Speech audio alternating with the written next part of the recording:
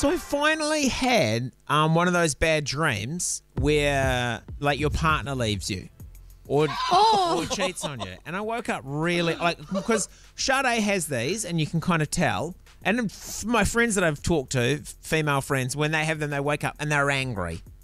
Right? Have you ever had one? Yeah, where they cheat on you. Yeah. But then why are you, it's a dream. Why are but the feeling lingers. I know. I've never really understood that because I'm like, come on, it's a dream. Don't be silly. Don't be angry. Yeah. You're being angry about nothing. But I woke up with the most intense sadness. Oh, I woke up I know, it was a crazy dream. Yeah. Shardé left me. Yeah. It wasn't, she didn't cheat on me. She just straight up left. Okay. For another dude. Well, tell us about the dream. How did it start? Okay, if she left you for another dude, then, it's kind of the writing's on the wall, isn't it? That she had cheated on me.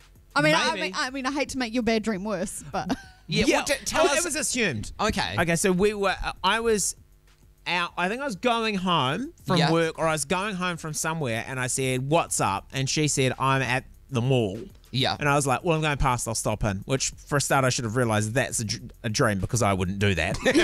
No, you wouldn't. So I stopped in and she was pretty keen to not have me there. Yeah, she was like, right. I'm just going to keep shopping. You should go home. That might be because she wants to buy things and you'd say, don't buy this. Probably going into Day Cuba. Yeah, she loves Day Cuba. It's not a fruit and veg shop. Yeah, no. Clothing. And then, I just kind of was like, oh, no, I'll hang out. And I was like, where are you going in such a hurry? And then it turns out that she was going to meet this golfer. A golfer from Christchurch. That's all I knew. I love that you had to name the place too. That it was from. Christchurch. Golfer from Christchurch. Like, and was he like a pro golfer? Oh, no, I don't know anything more. I didn't get a name. Yeah. And I didn't get any level of golf. But must have been, though, because when she left me, he sent a helicopter. How did this happen in the dream? I was so angry. I was like, how did this happen? And why didn't you talk to me? And blah, blah, blah. But did the helicopter land in your back garden? No, it landed on this weird helicopter pad.